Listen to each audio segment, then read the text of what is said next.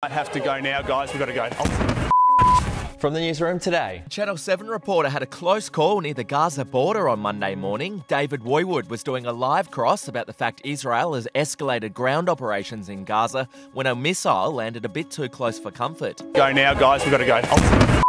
Matthew Perry's family have released a statement after the Friends actor was found dead over the weekend. It said, "We are heartbroken by the tragic loss of our beloved son and brother. Matthew brought so much joy to the world, both as an actor and as a friend." Perfect start to the second half. The Matildas had a huge win in their Olympic qualifier against the Philippines in Perth on Sunday. They won 8-0 with both Caitlin Ford and Sam Kerr scoring hat-tricks.